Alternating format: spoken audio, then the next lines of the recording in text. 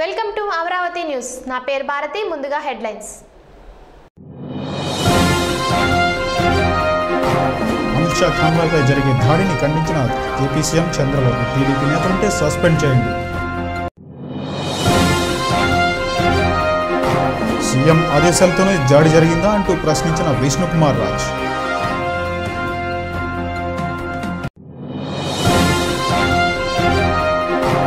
రేణిగుంట తహసీల్దార్ కార్యాలయం వద్ద తూకివాకం పంచాయతీ ప్రజలు ఖాళీ బిందెలతో నిరసన.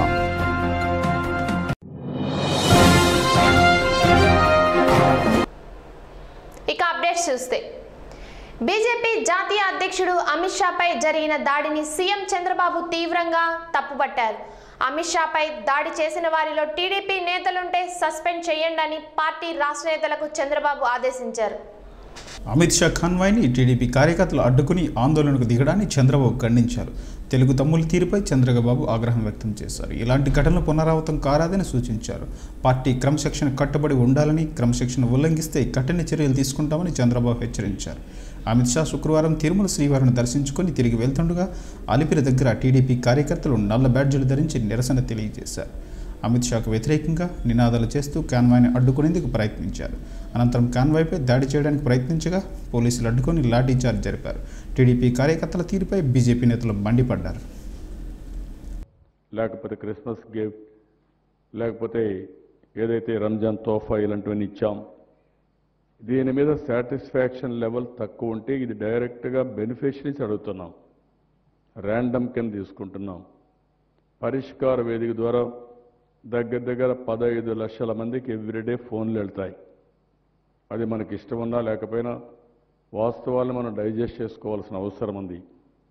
ప్రపంచంలో ఏ గవర్నమెంట్ అయినా సరే, ఎక్కడైనా సరే మీరు క్యాలిక్యులేట్ చేసుకోండి, డైరెక్ట్గా లబ్ధిదారుల్ని నేరుగా సమాచారం. బీజేపీ జాతీయ అధ్యక్షుడు అమిత్ షాపై దాడిని ఖండిస్తున్నానని ఆ పార్టీ నేత విష్ణుకుమార్ రాజు అన్నారు. శుక్రవారం ఆయన మీడియాతో మాట్లాడుతూ టీడీపీ కార్యకర్తలు కావాలనే దాడి చేశారా లేక సీఎం ఆదేశాల మేరకు దాడి చేశారో తేలాల్సి ఉందని ఆయన తెలిపారు. అమిత్ షా భద్రత కల్పించడంలో పోలీసులు విఫలమయ్యారని బీజేపీ నేత విష్ణుకుమార్ రాజ్ విమర్శించారు. దీనికి బాధ్యులైన పోలీసులను వెంటనే సస్పెండ్ చేయాలని విష్ణుకుమార్ రాజ్ డిమాండ్ చేశారు. టీడీపీ కార్యకర్తలు గూండాల్లా వ్యవహరించారని, వారిని జైల్లో పెట్టాలని ఆయన అన్నారు. టీడీపీ కార్యకర్తలు ఏపీ ప్రజల తరపున పరువు తీశారని అన్నారు. 2019 ఎన్నికల్లో టీడీపీ గెలవదని విష్ణుకుమార్ రాజ్ జోస్యం చెప్పారు. 2 కుటుంబాలకు చెందిన డీకేటీ భూమి 18 ఎకరాల తమ ఆధీనంలో ఉంచుకున్నారని, ఇది ఎంతవరకు న్యాయమని తూకివాకం సర్పంచ్ భాస్కర్ యాదవ్ ప్రశ్నించారు. రేణిగుంట తహసీల్దార్ కార్యాలయం వద్ద శుక్రవారం తూకివాకం పంచాయతీలోని నక్కల కాలనీ, గవ్వల కాలనీ, వికలాంగుల కాలనీ, ఏఎన్ఆర్ కాలనీ చెందిన ప్రజలు ఖాళీ బిందెలు పట్టుకుని ధర్నా నిర్వహించి తహసీల్దార్కు వినతి పత్రం అందజేశారు. వెంటనే స్పందించిన తహసీల్దార్ తన సిబ్బందిని సంఘటనా స్థలానికి తీసుకువెళ్లి సర్వే చేసి పైప్ లైన్ పనులు త్వరగా పూర్తి చేసి ప్రజలకు నీళ్లు అందించాలని ఆదేశించారు. ఈ సందర్భంగా సర్పంచ్ భాస్కర్ యాదవ్ మాట్లాడుతూ ఎండ తీవ్రత ఎక్కువగా ఉండటం వల్ల బోరులో నీటిని అడిగింటిపోయిందని, అందువల్ల తూకివాకం గ్రామంలో బోరు వేసి అక్కడి నుంచి ఈ గ్రామాలకు నీరు సరఫరా చేయడానికి డికేట్ భూముల్లో పైపు లైన్ వేస్తుంటే ఆ భూమి మాకు చెందినది అని రాజగోపాల్ కుటుంబం, మునుస్వామి కుటుంబం అడ్డుపడి పంచాయతీ సిబ్బందిపై దాడి చేశారని గాజులమండ్యం పోలీస్ స్టేషన్లో వారిపై ఫిర్యాదు చేశామని, దాడి చేసిన వారిని వెంటనే అరెస్ట్ చేయాలని డిమాండ్ చేశారు. బోరు నీళ్లు పడడము, 300 అడుగులు వేసి 7.5 మోటార్ బిగించి వీళ్ళకి నీళ్ళు లేకుండా ఇబ్బంది పడతారని అక్కడి నుంచి పైపు లైన్ తీసుకొని నేను వసంత లేఅవుట్ నుంచి తీసుకుని వస్తుండగా రాజగోపాల్ అనే వాళ్ళ ఫ్యామిలీ, మున్సాం ఫ్యామిలీ వీళ్ళు అక్కడ భూమి డీకేటి భూమి ఆ రోజుట్లో పండించుకోదానికి భూమి 3 ఎకరాలు ఇస్తే దాన్ని 3 ఎకరాలు 18 ఎకరాలు వాళ్ళ ఆక్యుపై చేసుకొని ఆ డీకేటి భూమి అంతా, ఆ డీకేటి భూమిలో పైప్ లైన్ జేసీబీ తవ్వి పైప్ లైన్ వేసుకుని వస్తుంటే ఆ పైపుల్ని బోడవనీయకుండా వాళ్ళంతా అడ్డుపడుతూ మేము ఎస్సీలు, నువ్వు ఈ మధ్య దౌర్జన్యం చేస్తున్నారు మీరు అని వాళ్ళు దాన్ని పైప్ లైన్ ఇచ్చేయడము, మా పంచాయతీ సిబ్బందిని సుబ్బమ్మని తలబట్టి కొట్టడము, దాని తర్వాత పోలీస్ కంప్లైంట్ మా వాళ్ళు సిబ్బంది అంతా పోయి పోలీసు వాళ్ళకి చెప్పడము, పోలీసు వాళ్ళంతా వచ్చి చూసి ఆ గార్డుని ఆ పైప్ లైన్ అంతా చూడడము. కాబట్టి వాళ్ళు మాకు స్టాటస్కో ఉంది, వాళ్ళకి ఇచ్చింది 3 ఎకరాల పైరు పెట్టుకొని, దానికి 3 ఎకరాలు పైరు పెట్టుకోలేదు, 20 ఏళ్ళు అయింది పైరు పెట్టుకుంటా దాన్ని రియల్ ఎస్టేట్ వ్యాపారం చేసుకుంటారు. దాని 18 ఎకరాలు ఒకే వ్యక్తిలో 2 కుటుంబాలు దాన్ని ఆక్యుపై చేసుకొని ఎవరిని పేదవాడిని కూడా బయట రానియకుండా కనీసం తాగే నీళ్ళు పైపు లైన్ కూడా వేయనీయకుండా అడ్డుకుంటున్నారు. కాబట్టి దీని మీద ఎంఆర్ఓ గారికి ఫిర్యాదు చేసినాం. ఎంఆర్ఓ గారు వెంటనే ఈఆర్ఓ గారిని మన ఆర్ఐ గారిని సర్వేర్ గారిని పంపించారు. దాన్ని వెంటనే చూడండి, దాని పరిష్కారం నీళ్లు సమస్య. బీజేపీ జాతీయ అధ్యక్షుడు అమిత్ షా తిరుమల వెంకటేశ్వర స్వామిని దర్శనం చేసుకుని శుక్రవారం మధ్యాహ్నం రోడ్డు మార్గాన రేణిగుంట విమానాశ్రయానికి చేరుకున్నారు. కోలా ఆనంద్ ఆధ్వర్యంలో అభిమానులు కార్యకర్తలు ఘనంగా వీడ్కోలు చెప్పారు. అనంతరం ప్రత్యేక విమానంలో గుజరాత్కు తిరుగు ప్రయాణమయ్యారు.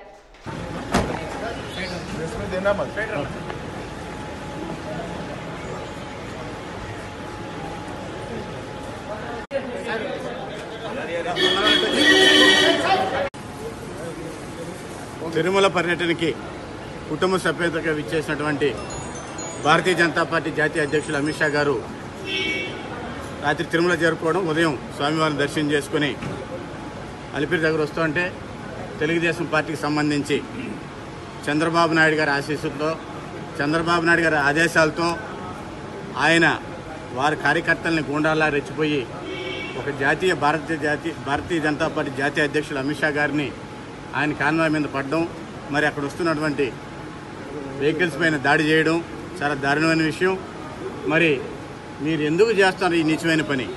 అయ్యా, ప్రపంచ దేశాల్లోనే ఈరోజు అతిపెద్ద పార్టీ భారతీయ జనతా పార్టీ. మరి ఈరోజు భారతదేశంలో 21 రాష్ట్రాల్లో ఈరోజు భారతీయ జనతా పార్టీ అధికారం ఉంది. ఆఫ్టర్ ఆల్ మీరు 13 జిల్లాలకు సంబంధించి ముఖ్యమంత్రి. నువ్వు అమిత్ షా గారితో భారతీయ జనతా పార్టీ ఎదుర్కొనే దమ్ము ధైర్యం నీకుందా? మేము కూడా తెగించి రోడ్ల మీదకి వస్తే మీకంటే ఎక్కువ చేసేటువంటి పరిస్థితి ఉంది. అయినా కూడా నీ కార్యకర్తలు తప్పు చేశారని బుద్ధి చెప్పి వచ్చాం.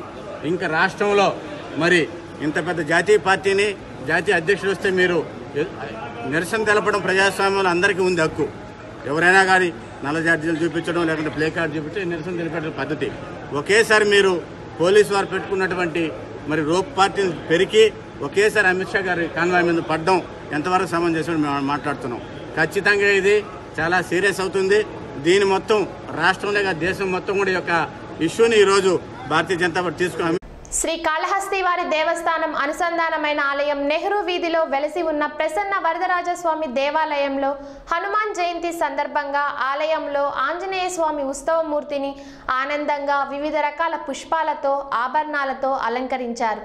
ఆపై హారతి సమర్పించి మంగళ వాయిద్యాలతో మేళతాళాలతో 4 మాడ వీధుల్లో ఊరేగుతూ భక్తులకు నీరాజనం సమర్పించారు.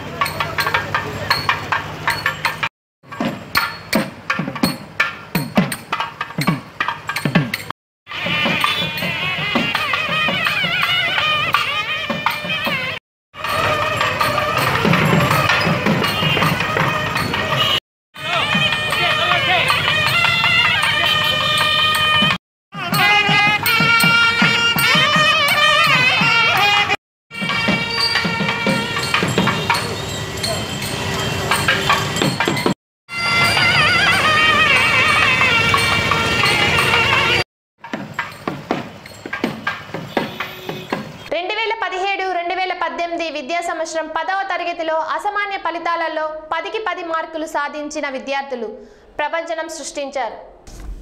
శ్రీకాళహస్తి పురపాలక సంఘం అధికారులు ఉన్నత పాఠశాల 10వ తరగతిలో ఫస్ట్ ర్యాంక్ సాధించిన విద్యార్థులతో 4 మూడవ వీధులలో శ్రీకాళహస్తి మున్సిపల్ కమిషనర్ రమేష్ బాబు, పురపాలక సంఘం చైర్మన్ పార్థసారథి, టీడీపీ నాయకులు, కార్యకర్తలు, స్కూల్ టీచర్స్ విద్యార్థులతో ర్యాలీ నిర్వహించారు. అనంతరం సరస్వతి ఆడిటోరియంలో పిల్లలకు అభినందన సభ నిర్వహించారు. ఈ కార్యక్రమంలో కమిషనర్ మాట్లాడుతూ ప్రైవేట్ పాఠశాలలకు ఏమాత్రం తీసిపోకుండా ప్రభుత్వ పాఠశాల ఫలితాలు సాధించడం చాలా ఆనందంగా ఉందని అన్నారు. ఇదే విధంగా ఇంకా ముందుకు వెళ్లేందుకు ప్రయత్నం చేస్తాం. దయచేసి పెద్దలందరూ ఆలోచించి మీ యొక్క పిల్లలను ప్రభుత్వ పాఠశాలలో చేర్పించండి. విద్యార్థుల తల్లిదండ్రులకు చెప్పి మేమందరం కూడా ప్రభుత్వ పాఠశాలలో చదువుతామని అన్నారు. శ్రీకాళహస్తి టీడీపీ మండల అధ్యక్షుడు విజయ్ కుమార్ మాట్లాడుతూ పెద్దలకు నా యొక్క మనవి విద్యార్థులకు దయచేసి సెల్ ఫోన్స్ కొనియకండి. ఇంటర్ వరకు సెల్ ఫోన్తో విద్యార్థులకు పని ఉండదని నా అభిప్రాయం అన్నారు. రాబోయే రోజుల్లో ప్రభుత్వ పాఠశాలలు నామాత్రమయ్యే పరిస్థితులు కనబడుతున్నాయి. వాటిని కానీ కాపాడుకోలేకపోతే మన సమాజం మనం ఎడిపోతుందో కూడా అర్థం కాని పరిస్థితి. కార్పొరేట్ పాఠశాల దందాతోటి పేద తల్లిదండ్రులందరూ కూడా ఆర్థిక సమస్యలతో కొట్టుమిట్టాడుతూ పిల్లల్ని ఎక్కడ చదివించాలో కూడా అర్థం కాని అమోమయ వాతావరణం కలిగి ఉన్న ఈ పరిస్థితుల్లో ఈరోజు మనం తెచ్చిన ఈ ఫలితాలు పేద తల్లిదండ్రులందరికీ కూడా ఒక భరోసానిచ్చే, ఆ భరోసాకు కారణమైన మన గౌరవ ముఖ్యమంత్రి శ్రీ నారా చంద్రబాబు నాయుడు గారు, మన గౌరవ మున్సిపల్ శాఖ మంత్రులు ఇంకా చాలా మంచి కార్యక్రమాలు చేపడుతున్న చేయగలుగుతారు. సో ఎంతైనా మంచి సంతోషమైన విషయము. ఇక ఇంకో విషయం పిల్లల గురించి చెప్పడం అంటే, ఈ పిల్లలు ఎవరైతే ఈ మార్పులు సాధించారు దీన్ని చూచా తప్పకుండా పట్టు వెళ్ళకుండా ఇదే పద్ధతిలో చదువుకుంటూ వెళ్ళారంటే ఖచ్చితంగా మీరు సివిల్ సర్వీసెస్ ఆఫీసర్స్. కంబంవారిపల్లె పంచాయతీ బలిజపల్లెకు చెందిన టీడీపీ నాయకులు శ్రీకాంత్, సాయిబాబా, గంగాధరం, పెద్దిరెడ్డి, ద్వారకానందరెడ్డి ఆధ్వర్యంలో వైసీపీలోకి చేరారు.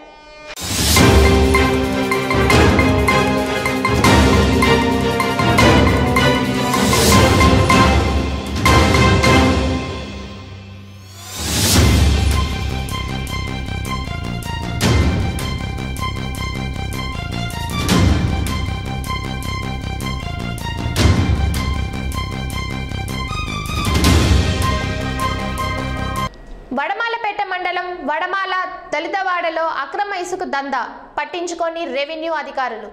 నా పేరు చంద్రశేఖర్, డిఎస్ఎస్ దళిత సంక్షేమ సేవా సంఘం, చిత్తూరు డిస్టిక్.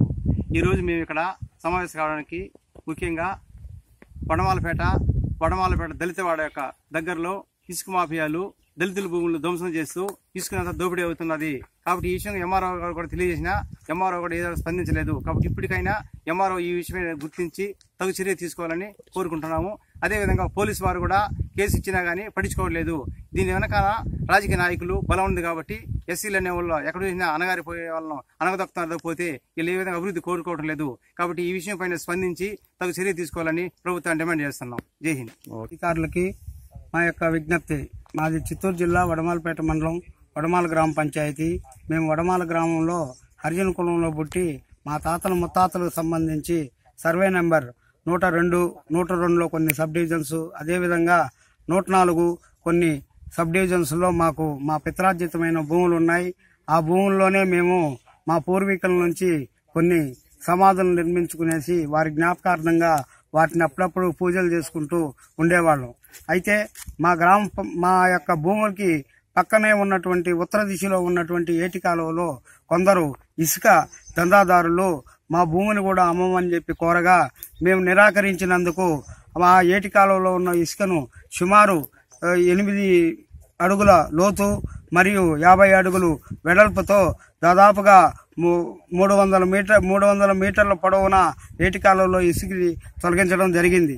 ఆ ఇసుకను తొలగించడం వలన మా యొక్క పట్టా భూములైనటువంటి వాటిని రాబో వర్షాకాలంలో వచ్చు నీటి ప్రవాహానికి మా భూములు, మా పితృలైనటువంటి మా పెద్దలైనటువంటి సమాధులు. శ్రీవారి పాదాల చెంత సురభి గార్డెన్స్ అవిలాల సర్కిల్ తిరుపతిలోని సదరన్ స్పైస్ రెస్టారెంట్ శుక్రవారం ప్రారంభించారు.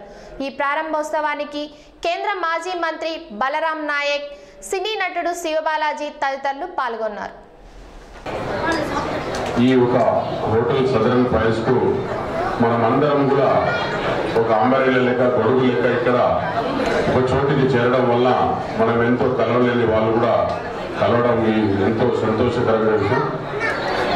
ముఖ్యంగా ఇక్కడ తిరుపతి దేవస్థానం ప్రపంచంలో అతి గొప్ప దేవస్థానం. ఆ దేవస్థానంలో సన్నిధానంలో ఈ హోటల్ను ఇక్కడ ఒక ఆలోచన వచ్చి ఇలా పెట్టడానికి వాళ్ళకు వచ్చిన ఆలోచన నందు అన్నది కానీ వాళ్ళ పార్ట్నర్ కానీ వారికి నా తరఫున మనందరి తరఫున కూడా వారికి ధన్యవాదాలు. అలాగనే గౌరవనీయుల వేదికపై ఉన్న పెద్దలందరికీ కూడా పేరు పేరున ధన్యవాదాలు. ముఖ్యంగా గౌరవనీయుల పెద్దలు పూజ్యులు అనుభవశాలు ఉన్న మన పెద్దిరెడ్డి అన్నగారికి అండ్ నందుకు ఆల్రెడీ టిడిపి జంక్షన్ ని అక్కడ ఫిల్మ్ నగర్ లో రెస్టారెంట్ ఉంది. సో తను ఏ రెస్టారెంట్కి వెళ్ళినా నేను ఎక్స్పెక్ట్ చేసేది ఏంటంటే స్పెషల్ కేర్ సర్వీస్ విధానం కానీ లేకపోతే మనం సర్వ్ చేసే విధానం కానీ చాలా పర్టికులర్గా చూస్తుంటాను.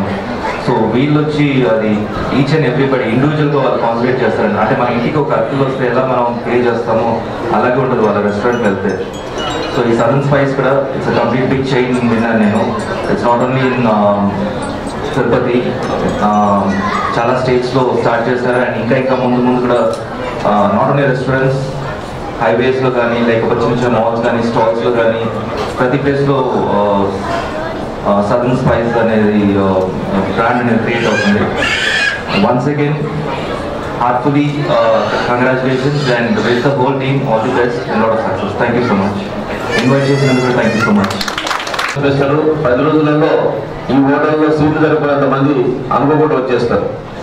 అదే నెగిటివ్ ప్రచారం కూడా అంతే స్పీడ్గా జరుగుతుంది కనుక ఇప్పటికీ సదరన్ స్పైసీ రెసిపీకి ఆ మేనేజ్మెంట్కు నిర్వాహకులకు అలాంటి చెడ్డపేరు లేదు. బ్రహ్మాండమైనటువంటి ప్రగతి ఉంది, ప్రమాణమైనటువంటి పేరు ప్రఖ్యాతలు ఉన్నాయి కనుక అన్నిటికంటే తిరుపతిలో ప్రారంభించబడ్డ ఇక్కడికి భారతదేశంలో ఉన్న అన్ని రాష్ట్రాల వాళ్ళు వస్తారు, ప్రపంచంలో వాళ్ళు వస్తారు, అన్ని అభిరుచుల వాళ్ళు వస్తారు కనుక అన్నిటి దృష్టిలో పెట్టుకొని ఆ ప్రత్యేకమైనటువంటి రెసిపీతో దీన్ని మీరు ఇన్నోవేటివ్గా తీసుకోవాలని చెప్పి మరొకసారి నిర్వాహకులు కోరుతూ ఇంత అద్భుతమైన కార్యక్రమానికి మమ్మల్ని ఆహ్వానించారు.